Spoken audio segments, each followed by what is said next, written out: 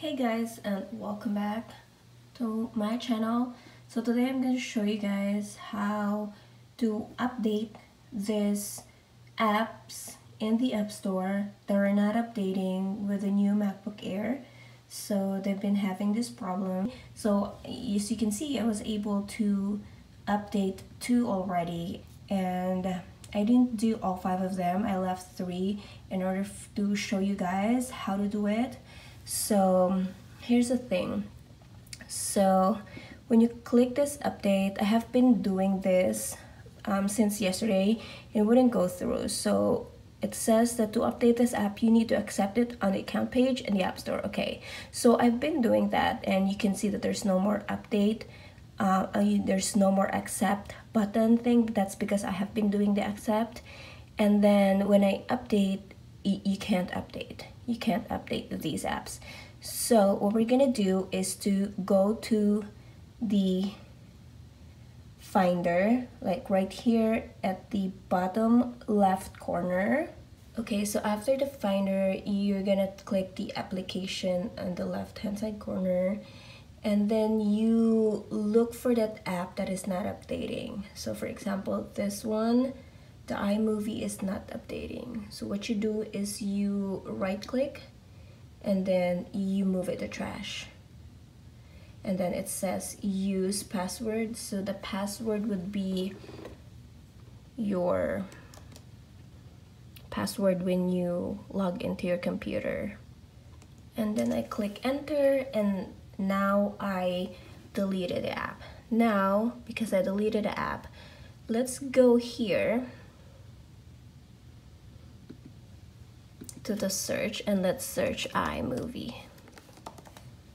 Now here's the iMovie. We're gonna download the iMovie. We're gonna reinstall it. So we're gonna wait until it finishes installing. I tend to experience this kind of problem with the new MacBook Air. So we're gonna finish up, and then that's all you need to do. I've done it with the 2 apps already, which is the Pages and the Keynote. I'm just gonna show you until it finishes to download. It's taking a little bit longer, but just be patient.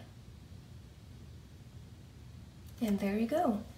The iMovie is actually installed. So now there's 2 more that is not updating, and we're gonna do the same thing.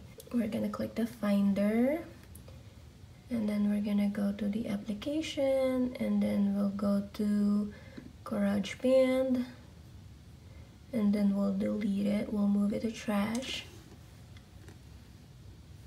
and then go back and then search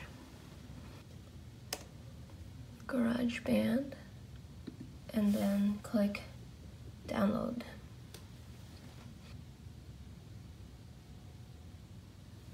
Okay, so GarageBand is done. Now we're gonna update 1 more, which is the numbers. So we're gonna go to the Finder again. So let's go to numbers, and then we'll right click, we'll move it to trash.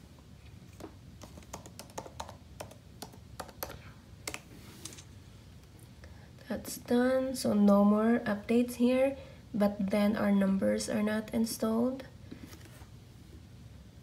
And we're gonna reinstall it or re-download it. And there you go, it's all done. So that's it, no more updates. We were able to install everything, and we fixed the problem. So if you guys ever encounter that kind of problem again, that's how you do it. So that's it for today, guys. See you next time. Bye.